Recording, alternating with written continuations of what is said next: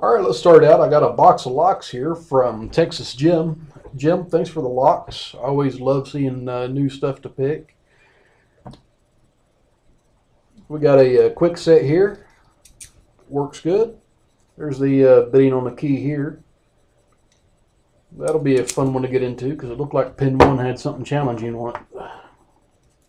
I got another quick set. Pretty good bitting on the key. Got a real good low high right there at the back of the keyway. That'll be fun to reach over. Got a Abus 7240. He's definitely done some pin work on this one. Got a old steel STEELE discus type lock. It's got a Yale style keyway. I've got a brass bodied LAI padlock. I've got a Master number 81. It does work. I've got a Schlage here. Pretty good bitting. I got a good low and then several high ones behind it. Yeah, I didn't want to turn after I stuck the key back in, but I can work past that. I've got a Jet key and knob style lock. At least that's what the key says. Kind of looks like a quick set keyway, sort of. I've got a Euro half cylinder Yale keyway. Pretty decent bitting on the key. That'll be fun to get into. Then I've got another one with his name engraved on it. Definitely would be a challenge lock. And with all of those pins on it, I'd say it would be. And it is a Yale style keyway as well. So let's start out, see if we can't pick one of these for you. I don't want a real long video, so let's start out with this LAI here.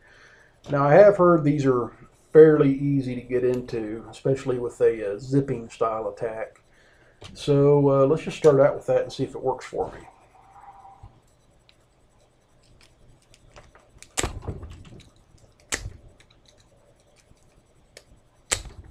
There we go on the third zip. Got her open. Definitely no security pins in here, and I know the tolerances in these locks aren't that great, so probably no real reason to single pin pick this one right now. Since that one kind of went easy, let's go with this master lock. Let's change tension wrenches here, get a fatter tension wrench. And let's just slowly rock them in there. Just gently pushing up on them as we go back.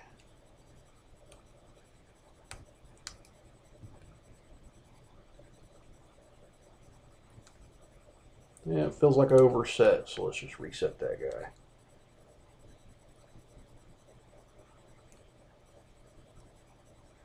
Feeling some things bounce around inside. Feeling a little bit of feedback on these pins.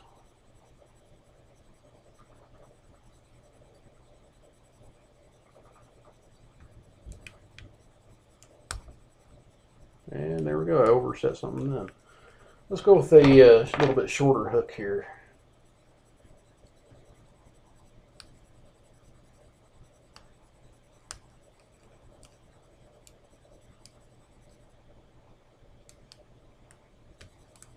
If I can get it to sit on that pin.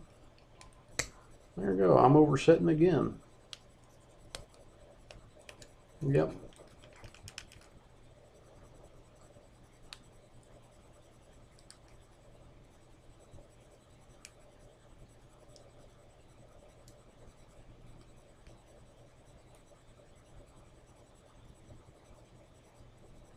These pins are a little bit stiff. I probably should have stuck some WD-40 down in the lock.